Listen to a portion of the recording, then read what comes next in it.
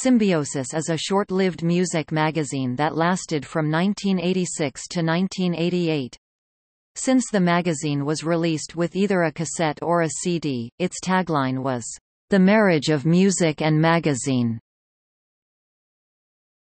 History. The magazine was conceived by freelance music journalist Rick Levine in early 1985 while at a restaurant.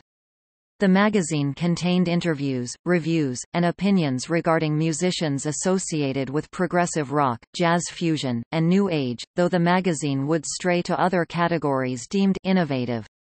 The magazine also contained a complimentary cassette that includes the music covered within the magazine.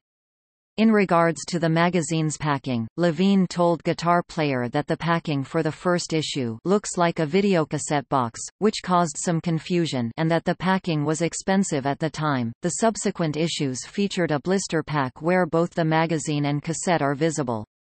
Levine, alongside his wife Deborah, attempted to publish the magazine nationwide.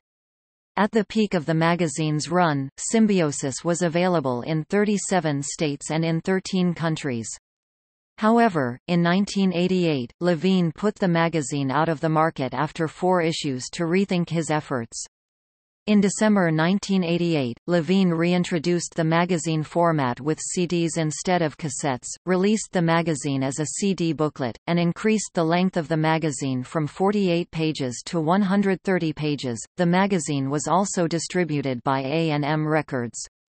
Only 1 issue was released under the new format.